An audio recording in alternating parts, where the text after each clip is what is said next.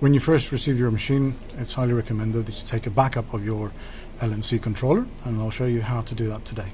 First thing we'll do is we'll input the USB stick in there, and to check that the machine actually reads your USB stick, the best thing to do is go to the program screen, which brings up this, and you'll go into file management, and then you will say USB disk import.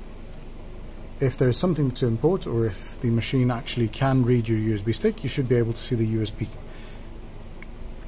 directories on the right hand side. And we don't need to do anything on this screen, so let's go back to position, and from there I'd like you to press the maintenance key. It's one of the keys on the first keyboard, and it's denoted with a spanner. This brings up the login screen, and this is where we will be changing the user. To get the most out of the backup, I recommend we use level 7, and in fact when we are doing the backups for updating the screen set, we will need level 7. So press 7, which is shown at the bottom here as input, and you press the input key. The password is 168888, and input again. If you've typed your password correctly, the change will show successful. It's best to take a backup with the network already set. So before you do anything, go into the controls network settings from maintenance, net, and make sure that these IP addresses are set up correctly. It's good to take a backup with the IP address set, so that if we needed to go back in and restore from the backup, these IP addresses are there.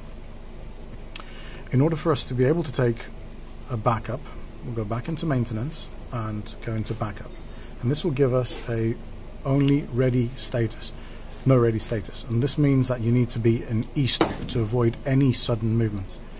You need to press the input and then input again. We'll go back into the backup, and then you will do just export to USB.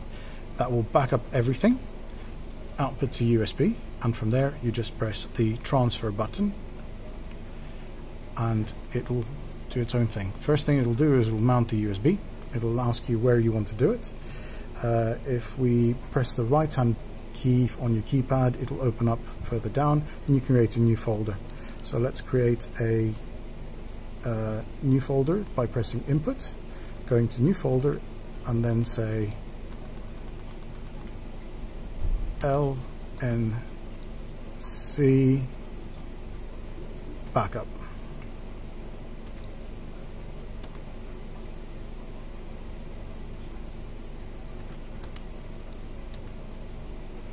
And input, and then input again, and off it goes.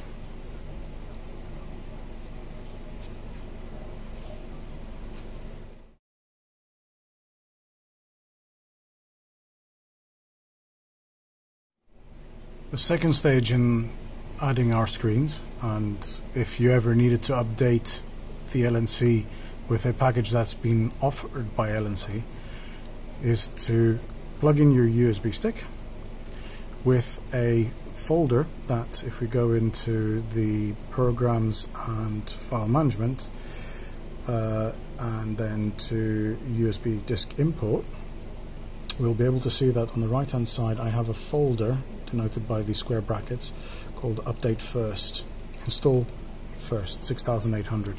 If you have a 5800, you will get one install first 5800, and this allows us to make use of the serial number of your controller to ensure that nobody gets these screens for free. And from there, once we've defined that, we can go back into, once we confirm that, we can go back into this screen, which is the maintenance screen, and we will press the F8, which is the system update. It'll ask you to press OK to install for USB stick, and make sure that you also got the e-stop. So e-stop needs to be firmly pressed, and then you can say OK. Now it will ask you where from the USB stick you want to import the update, and then we will go to install first, input one more time, and OK. It will start looking inside that folder, but it allows you to make up your mind and be sure that you really want to do the update. So the first thing we'll do is press OK at the bottom right, which confirms the upgrade. And this is where it starts duplicating the files from your controller, saves them, and then once that's done, it'll ask you to reboot. And that you need to press OK again. And the system will shut down now and reboot.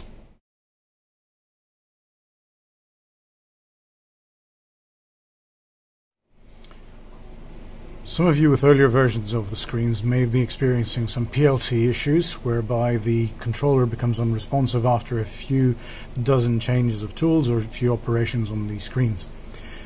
We have now got a fix for this, and the fix should be available to you.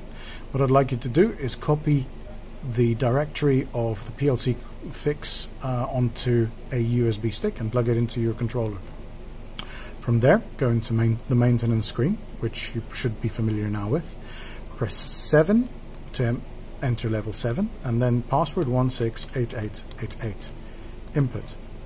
This allows us to then go back into the prog screen. The prog screen is on the menus just underneath the screen on the left-hand side, and it gives you the option of Maker Macro. So if you click on Maker Macro and we do import-export, it comes up with a set of screens like this. Now at the bottom left you will also see the input USB, and that's what we need to do. On the left hand side you see what's already in your controller. On the right hand side is what is on the USB stick, as denoted by the USB at the top. So we will scroll down to the macro updates, which I've called my particular directory input, and then we will select all and then transfer. The Maker Macro will override because we already have these 1403 and 1405 in your screen set, but if you do just yes to all and input, it will copy them across. Once that's ready, it will tell you transfer complete, and now you should be free from PLC freezes.